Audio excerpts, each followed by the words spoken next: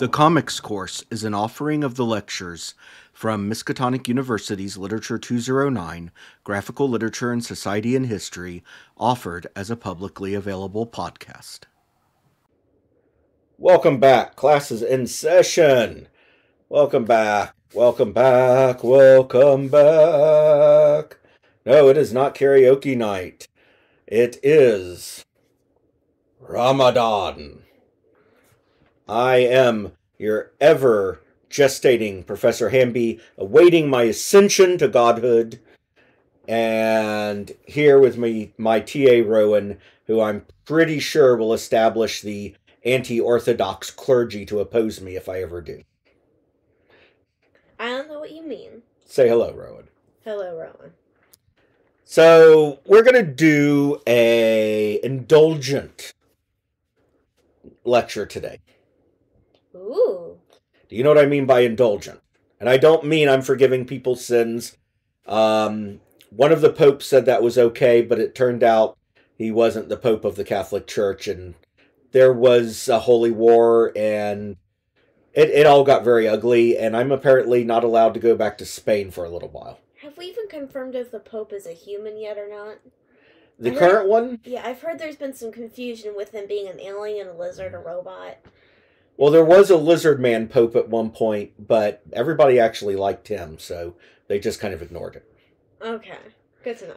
Current one, I'm not sure. Okay, still not a clear consensus on that. There have been other groups, however, that have claimed to be the true Catholic Church.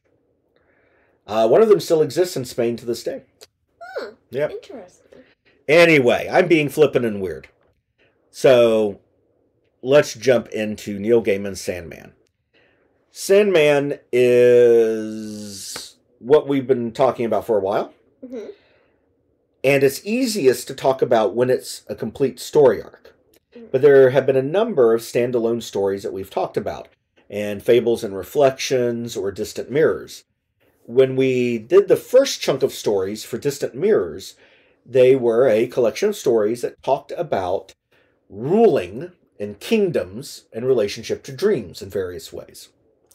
We had the Emperor Augustus of Rome, who ended up visited by Morpheus and getting advice from Terminus, the god of boundaries, and he essentially set up the death of Rome.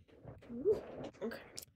Then we had the Emperor Norton I of the United States, and his relationship to dreams and his kingdom, right? And what was the other story? Help me out. I'm testing you. This is a quiz. It's a cool. Kingdoms. Kingdoms. May something that showed us Orpheus for the first time. Thermidor. Oh.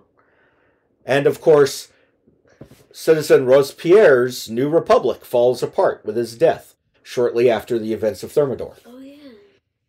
So, because he envisioned this future world of pure reason, and all he had to do was to get rid of the magic. Which, good luck with that when magic is in people's dreams. Very reasonable. So, this is the last part of Distant Mirrors, Ramadan. Ramadan. Are you familiar with Ramadan? Isn't it like an old, I want to say, Greek story about the end of the world? You're not even close. Okay. Never mind then. Ramadan is a season in the lunar calendar. It roughly is usually around our March, April. This year it's sort of half in March, half in April. And it is a season recognized in the Muslim traditions where during the day they don't eat food and they don't indulge in anything, and they basically fast each day and eat at night. Huh, interesting. With some exceptions for medical issues, don't get dehydrated and collapse, that kind of stuff. Well, all religions have their ifs and buts. Right. It's supposed to be about fasting and focusing on your piety towards God, not getting yourself killed. Yeah, you can't worship if you're dead. And the question is valid. Why wasn't this with the other Distant Mirrors? Good question. Sounds like it fits in. Well, this was issue 50 of Sandman. Neil Gaiman wanted to wait and use it for issue 50 as a big, spectacular, oh my god, we hit 50 issues thing. And got art from Craig P. Russell, written by Neil Gaiman, of course. And this is my single favorite issue of Sandman. Ooh. And no small part of it is the art and the themes. Now, this is going back to mythic Arabia. And I have always adored the Arabian Nights. Yeah, you love those. Yes. And even in the beginning, we open up with Craig P. Russell having created this beautiful piece of geometric art, which is very much a part of the Islamic artistic tradition. And it says, in this beautiful script, in the name of Allah, the compassionate, the all-merciful, I tell my tale, for there is no God but Allah, and Muhammad is his prophet. And then we open into these pages of just succulent art. And the colors just jump out at you. And, I mean, Craig Russell is a master of understatement. When he draws a bunch of harem women sitting around on these decadent pillows, it's just a few lines. But he makes those lines look like pure erotic art. But it's understated. It's not about giving a bunch of detail. It's about invoking the imagination of these soft curves. I think it's brilliant. So to read a little bit from these first two pages, because they set the tone. Know then that this is a tale of Baghdad, the heavenly city, the jewel of Arabia, and that this was in the time of Harun al-Rashid, king of kings, prince of the faithful. There was no court that was like to Harun al-Rashid's, for he had gathered to him all manner of great men from all corners of the world.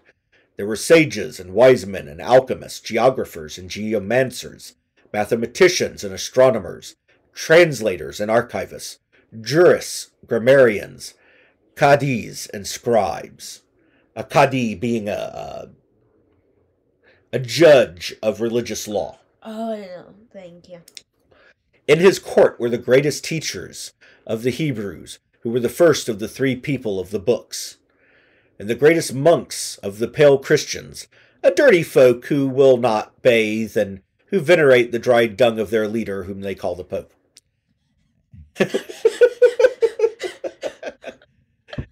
And as you must realize, he had with him the greatest scholars of the Quran and the word of Allah as revealed to his prophet Muhammad 180 years before.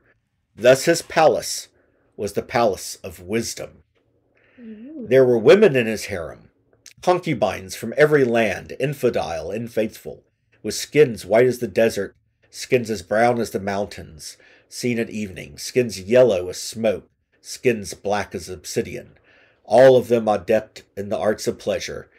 There were many beautiful boys, their chins still hairless, their eyes wanton and lustful, savory as apricots plucked in the dew.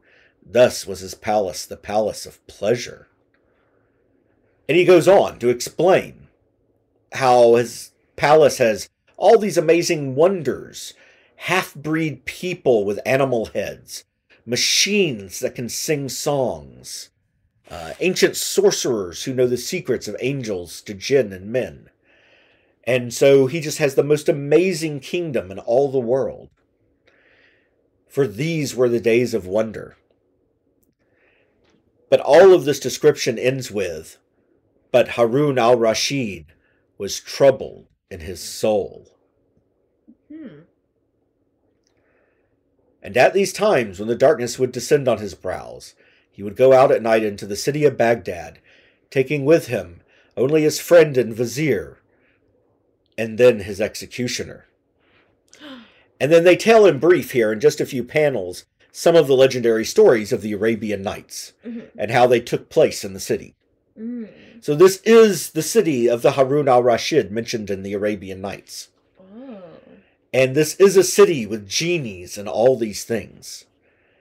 And I don't know, maybe the art doesn't speak to you like it does to me, but I adore this art.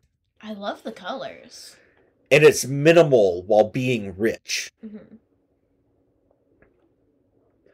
But Rashid is bothered. Mm. He asks his vizier, "Look at our city. Is it not wonderful? Will there ever be another like it?" "Well, if Allah wills it." "Ah, but the will of Allah is not meant for man to know. Leave me." And so he goes down into the deepest dungeons of his palace, taking a key that only he has. He goes down what seem like an infinite number of steps, passing past the harems, passing past the torture chambers, passing past where men have been thrown to grow old and die in the dark, until he finds a door with a very special lock that can be only opened by his key. He walks through hallways with ghosts and demons. He walks further into the earth.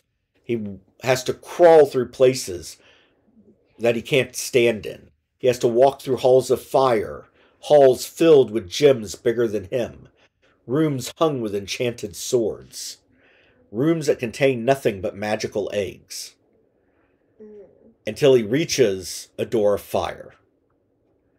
He goes through the door of fire and he picks up a glass ball resting on a satin pillow. And he climbs up back through.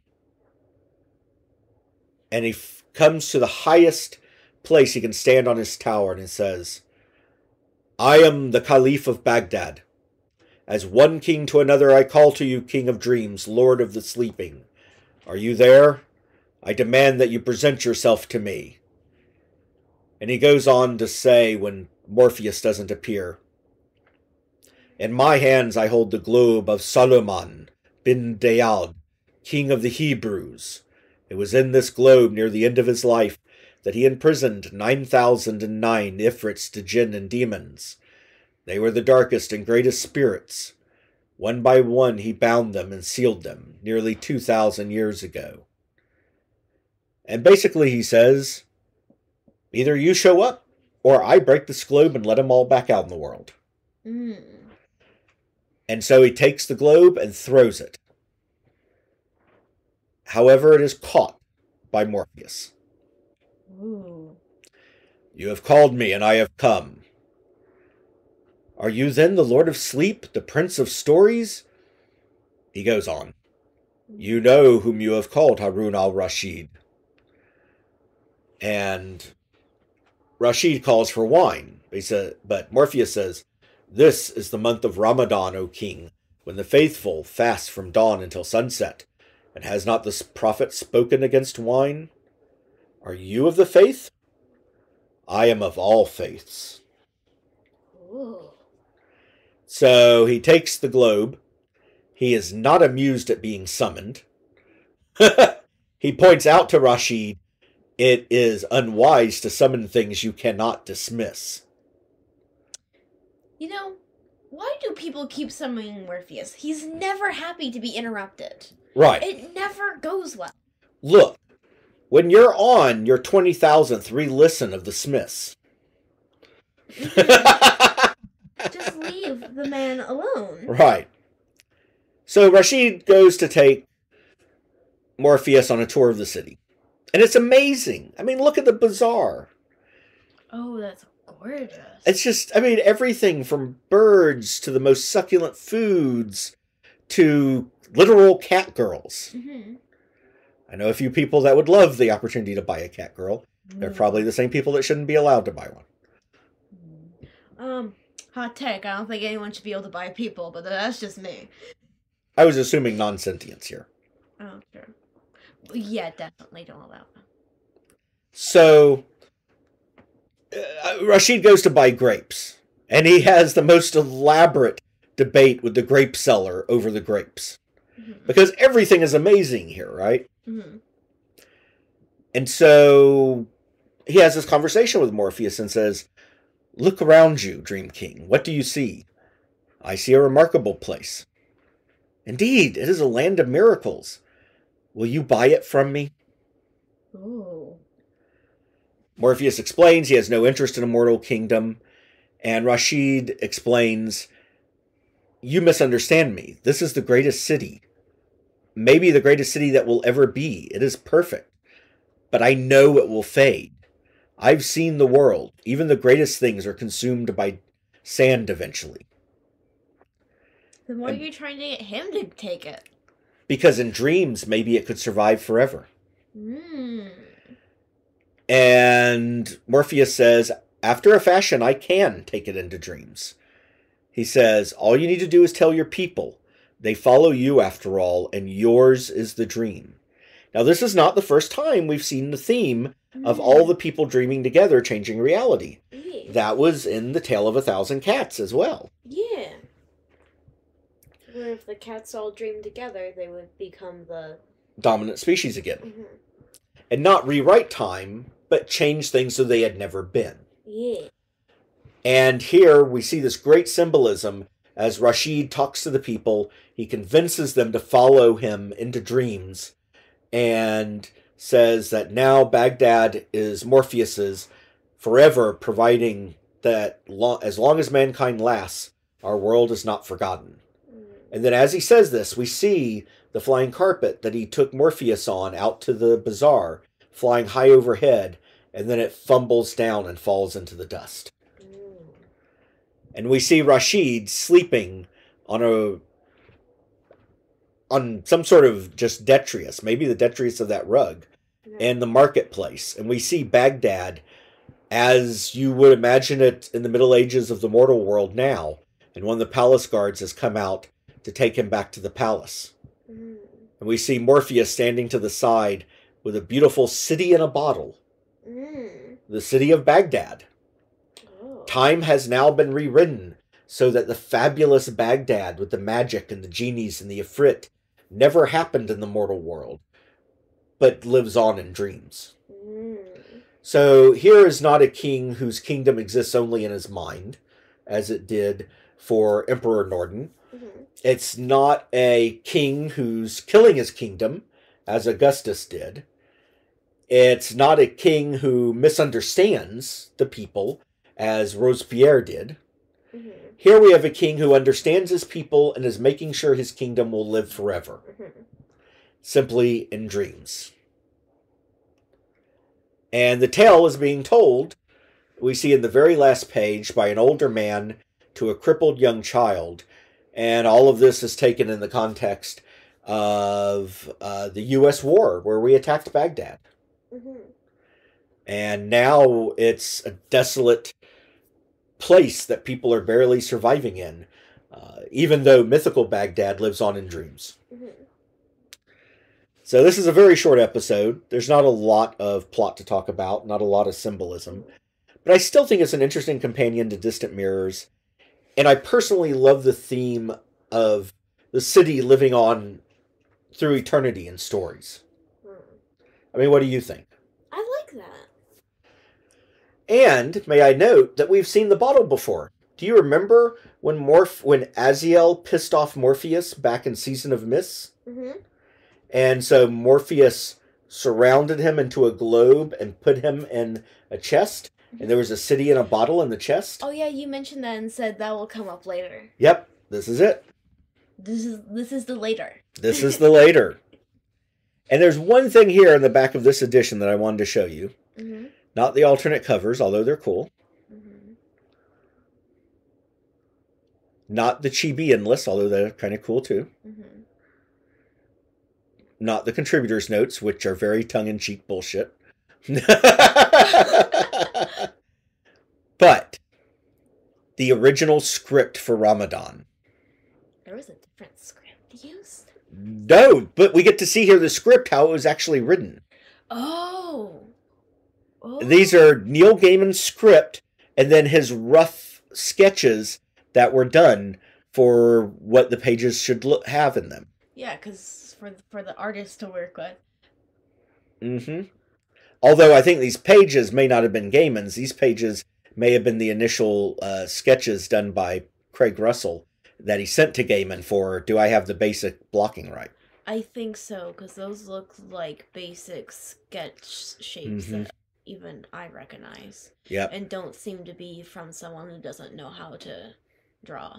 I mean, maybe Gaiman knows how to draw. I don't know. But I thought you might find that interesting with your artistic interests. Mm-hmm. And for anyone else who's interested in seeing that, that is Sandman, the Deluxe Edition, Volume 3. And next, when we pick up on Sandman, we'll be on Volume 4. Woo! I'm excited. I am too. And with that, class is no longer in session.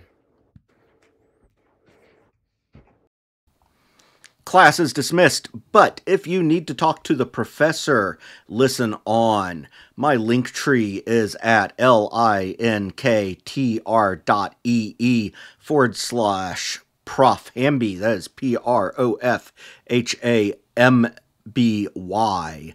That has all the places that I post announcements about new episodes, including the huge variety of podcasting services and YouTube that I drop them on. Additionally, I actually spend a little bit of personal time on a couple of networks, specifically Twitter. That's at Prof Hamby, PROFHAMBY, and on Tumblr, where the blog is called simply Comics Course. And I also, for some of my more narrative cast episodes, also post the transcriptions or notes from my podcasts. I'll see you around, and if you want to contact me, DMs are always open.